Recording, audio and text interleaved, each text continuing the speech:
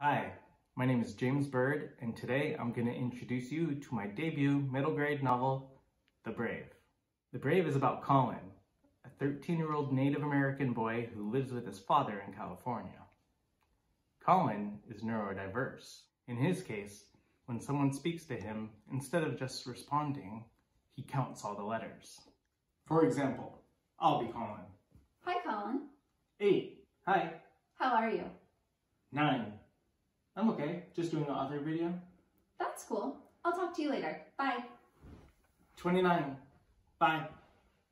As you can see, Colin's brain is pretty special.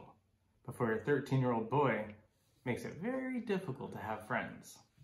And it makes him a prime target for bullies at school. And that's where the story begins. So after another fight at school, Colin is sent to live with his mother, a woman who he has never met, in a place called Minnesota. There he learns all about his tribe, his new family, and what it feels like to actually have his very first friend and his first real crush. His neighbor Orenda is a girl who lives in a treehouse next door. She's convinced that she's turning into a butterfly, so naturally these two become very close. Orenda shows him the one thing in life that he always felt was a curse can actually be a gift, because life is full of gifts.